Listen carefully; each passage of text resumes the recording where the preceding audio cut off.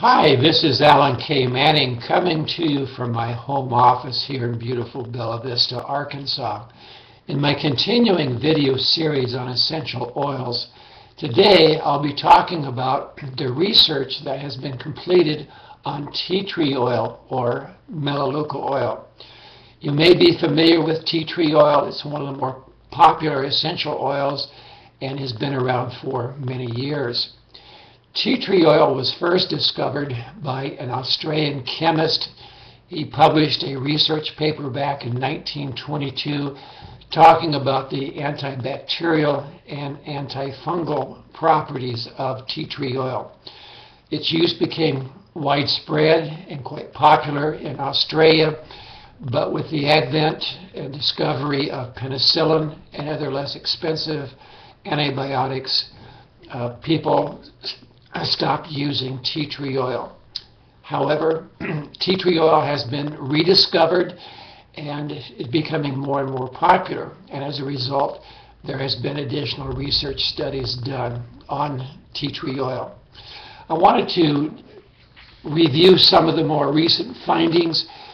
There was a study that says that based on their results, the combined agent of terpene-4, which is tea tree oil, and capric acid was discussed as a possible candidate for oral candidiasis therapy. So what they're saying is that tea tree oil along with capric acid may be effective in treating candida or candida of the mouth. There was another study, I think this is an important study. It says that lemongrass oil, another popular essential oil, and tea tree oil have been proven effective in fighting infections that people get when they're in the hospital. You may be familiar with the problems that many hospitals are having with infections.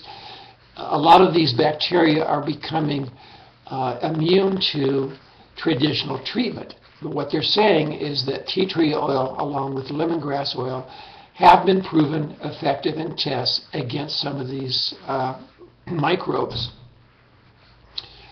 There was a study done in Iran shows that tea tree oil is effective against acne, seborrhea, dermatitis, chronic gingivitis.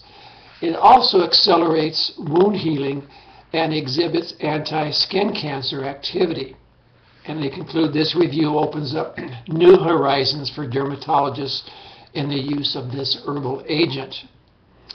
There was another study that was recently completed, and it concluded that tea tree oil was effective in combating halitosis. So this is something that can be used to fight bad breath and other mouth odors. If you would like additional information on tea tree oil and some of the recent research that has been completed, please contact me at 1-866-400-1595. This is Alan K. Manning signing out for now.